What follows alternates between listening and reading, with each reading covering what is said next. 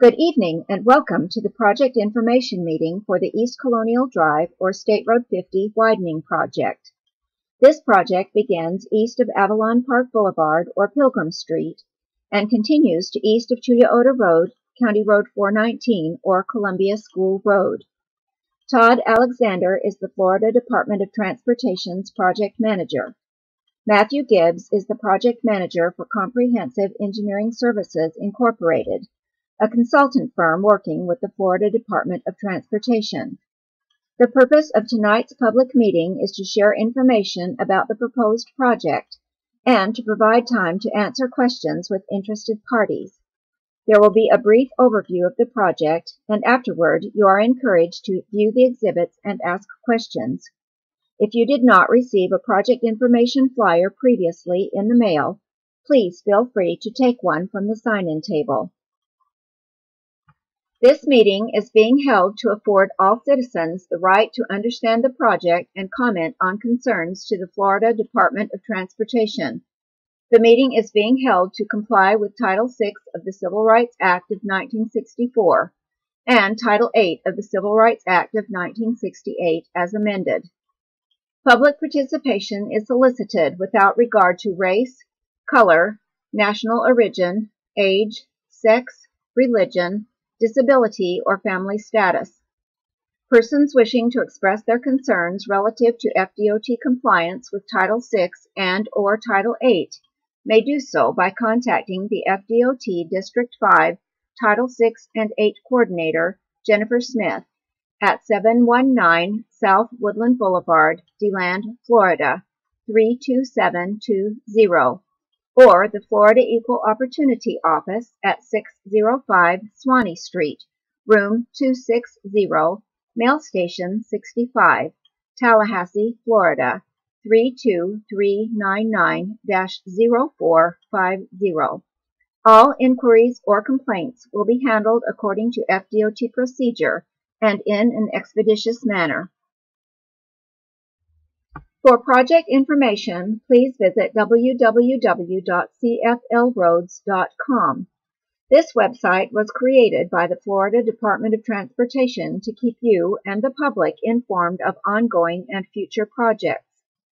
I encourage you to visit this website, which now contains hot links for easy access to online information, and to stay current with the status of the East Colonial Drive State Road 50 roadway widening project.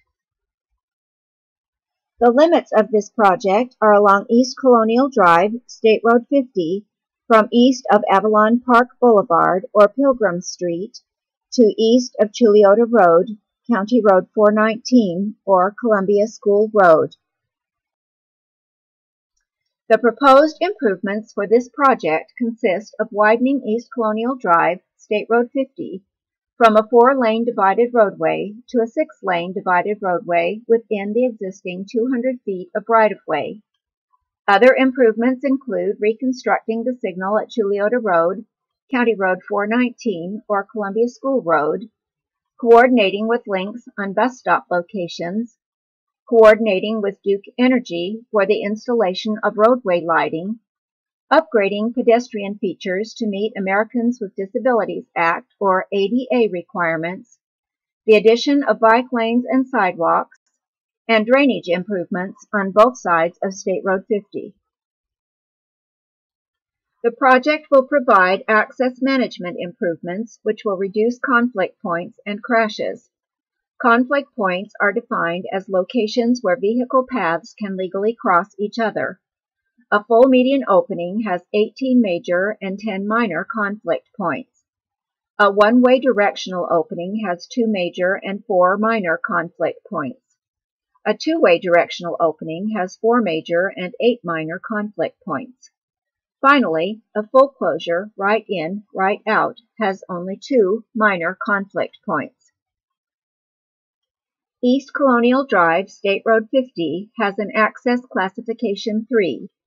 For Chapter 14-97 of the Florida Administrative Code, full median openings are to be spaced 1/2 mile or 2,640 feet apart, and directional median openings are spaced 1/4 mile or 1,320 feet apart. Median openings should not be placed in close proximity to signalized intersections. The proposed median openings are shown on the following slides and on the presentation boards. This is a graphical representation of the board which shows the beginning of the project limits from east of Avalon Park Boulevard, the proposed design, side streets, and existing business locations. This is a graphical representation of the board which shows the next segment of the project limits, proposed design, side streets, and the existing business locations.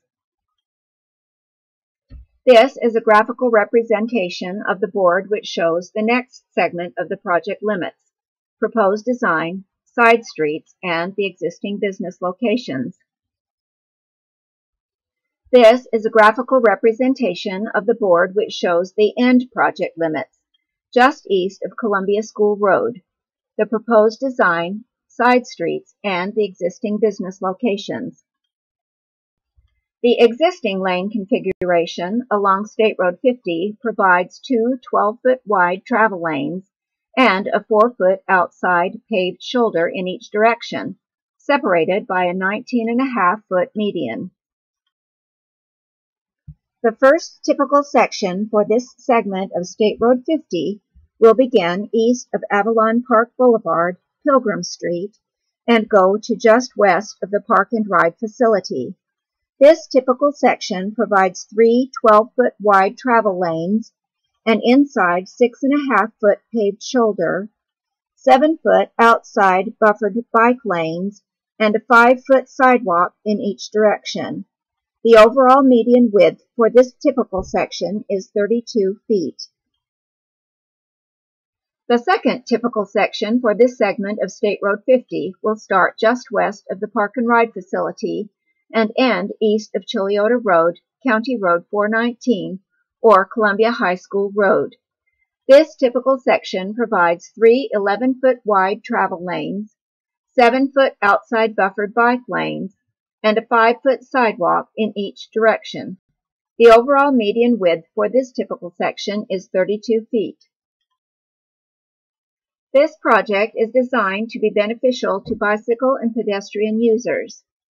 7-foot buffered bike lanes will be constructed adjacent to the curb, and 5-foot sidewalks will be constructed offset from the curb. The reconstructed signal at Chiliota Road will feature ADA-compliant curb ramps with pedestrian signals.